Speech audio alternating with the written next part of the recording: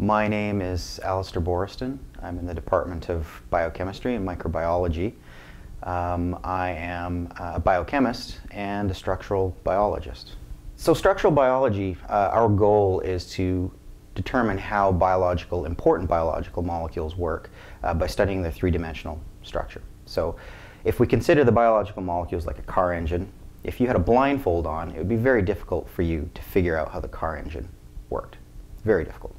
So if you take that blindfold off and you can see the engine and see how all the parts move, that's like being a structural biologist. By knowing the structures of biological molecules, we can see exactly how they work.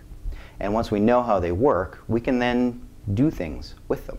So if it's a molecule that a germ is using to help it make you sick, you can use the structural information to design a drug against that molecule. Or if the molecule is a biocatalyst, something that you'd use in, say, making biofuels, you can use structural information to make it a better biocatalyst and improve some of your processes.